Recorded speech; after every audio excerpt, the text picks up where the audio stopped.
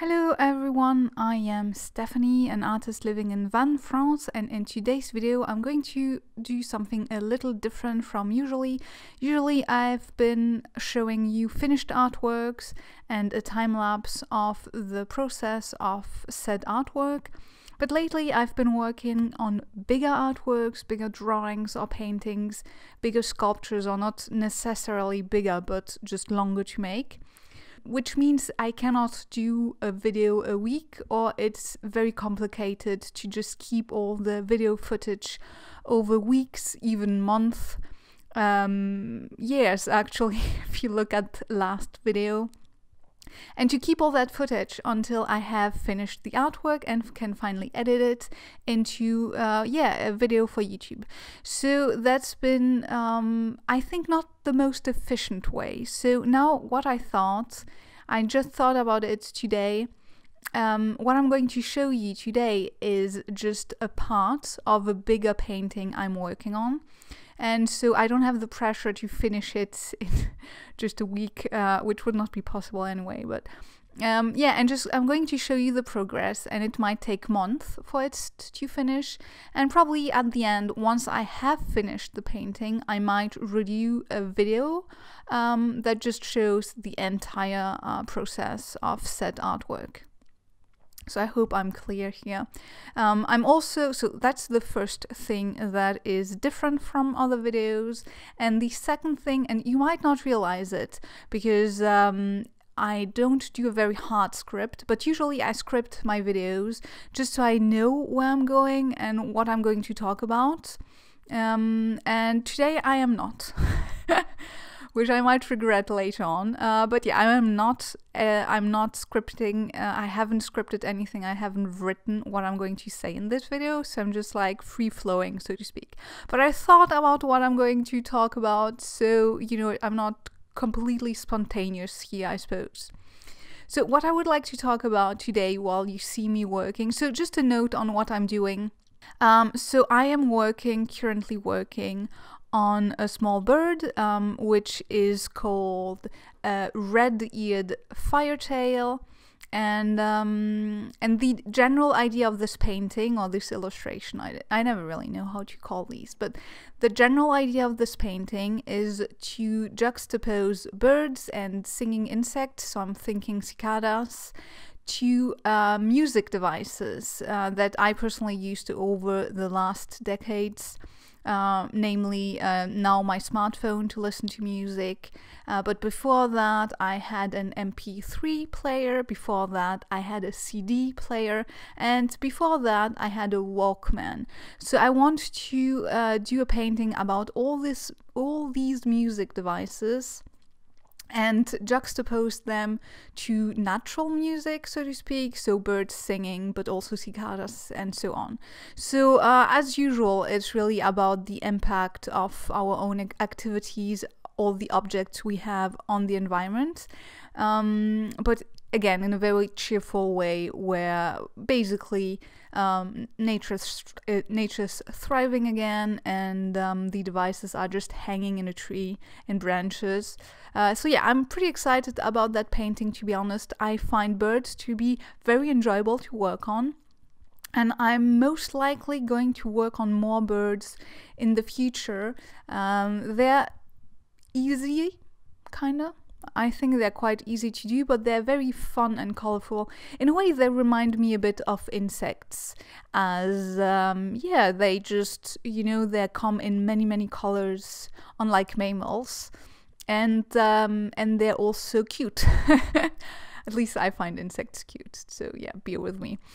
So that's just about it. I am using right now, you can see me still drawing with ink, so I'm using a dip pen, and I have no clue what nib I'm using. I've bought nibs here and there. I have some that I've had for years, so yeah, I don't really know which nibs I'm using. To be honest, I have, I think, 4, 5, 6 different ones, I don't even recall, that I use depending on the paper, because sometimes the paper is very smooth and so certain nibs work better, sometimes it's very absorbent or rougher and so that needs, and then I need another nib, so it's kind of hard to explain. You kind of have to try it, if that makes sense. And the ink I'm using, it's the same ink I always use. It's a waterproof ink from Rohrer Und Klingner, which they do a lot of different waterproof inks.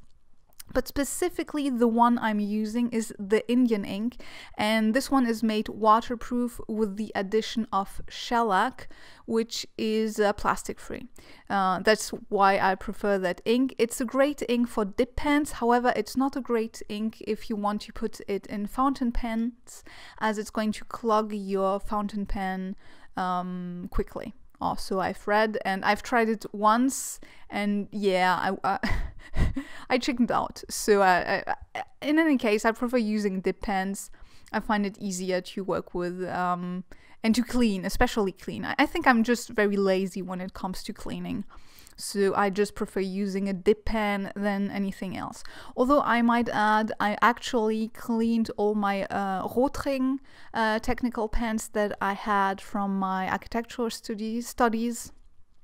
So I still had a few and one from my mom, so I cleaned them all, and I ordered a specific ink for those.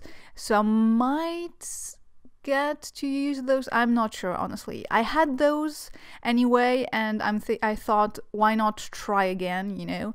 I probably have seen too much videos from Peter Draws, and he loves Rotring, and since I have those at home, I might as well give them a try again. Yeah, so much for that painting. So we're already halfway through the video, and I haven't touched on what I was originally planning to talk about. This is also why I don't really like to do very specific themes in videos.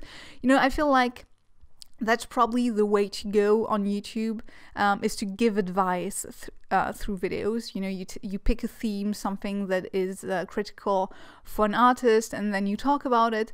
But honestly and frankly, most of the advice is pretty obvious, and you're going to see why I'm saying that in a second. Because I've been watching, or have watched, one video about, I think he's Nathaniel Drew, I don't remember, but you might have seen it. It's basically that guy tried Picasso's daily routine, and honestly, every time I see that type of videos, I think it's kind of, I don't know, a loss of time to do that, because you're forcing yourself into a routine that isn't yours, and a routine is really just something you naturally end up with. Sometimes it's even informed by exterior parameters. If we're going back to Picasso, he was living in Spain, and so his schedule is very Spanish, so to speak. So he gets up very late and goes to bed very late, as many people in Spain do. I don't know if you've ever been to Spain, but they eat much later than in other countries, in European countries, and so it does make sense that he would live that way. But in any case, so that guy Nathaniel, he really wanted to try it, and so he tried it, but it was just completely not how he usually lives and works. And I feel like a routine is just that. You know, you kind of find a way to work every day, to get your work done, but it's not really something you think much about. Yeah, I don't really get it. In any case, I left a message, a comment on his video, because he was like wondering, because Picasso was basically working every day on his art, and he was, I don't know, questioning that, and was like, I wanted to comment as an artist, because I do tend to do art every day, but it's because it's fun. And so I basically said that, you know, just art is so fun, we want to do it every day. And I got loads of replies to that, some insulting, because it's YouTube. What can you expect? And some like concerned. And I understand the concern, but yeah, the concern was basically, working every day can be dangerous, you can get a burnout or something like that. And I'm like, yeah, sure, but that wasn't the point. It really was about art being fun, and you just want to do art every day. So obviously, if you see it as a work, you want to work on your art every day just because that's how it works. You don't get inspiration that falls onto you magically, but at the same time, it still needs to be fun. It's like, it's not about forcing yourself to do art if you really don't want to. It's more, it's a bit of forcing, but you have to listen to yourself to know when you're tired, basically. But I feel like burnout is another question altogether. And I personally was very close to a burnout a few years ago, and doing art every day actually helped me out of the burnout. So if you're feeling exhausted and it's too much and things like that, then take a break. But I feel like this is something that you need to learn. You need to learn to listen to yourself and what works best for you.